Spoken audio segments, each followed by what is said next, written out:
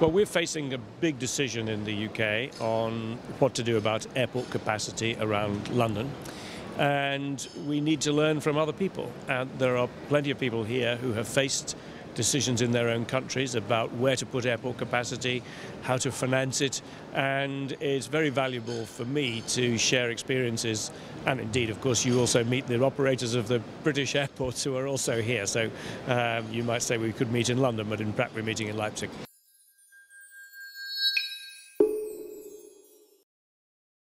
The first discussion I was involved in was generally about financing transport infrastructure, how you can best bring private finance into public projects, whether as a partnership or by getting new sources of revenue which will finance private money.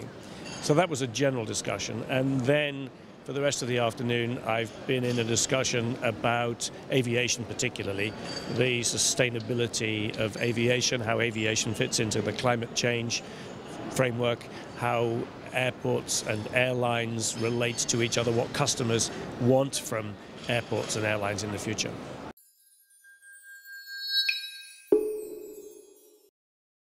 I think that in the UK particularly, we have to produce a report by the end of the year on our provisional findings, and then we have to report in 2015 on the final solution.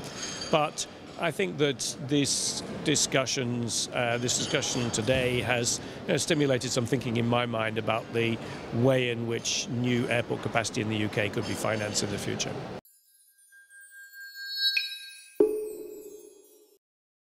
There's been some interesting debate about the overall macroeconomic situation and the relationship between that and what we do on transport infrastructure, with some people arguing quite persuasively, I think, that at a time of depressed activity, certainly in Europe, that one useful way of stimulating activity and employment, but which also delivers benefits for the future, is to accelerate some investment in transport infrastructure, particularly in countries where there is plenty of evidence that the transport infrastructure is rather creaking, and the UK, I guess, will be one of those.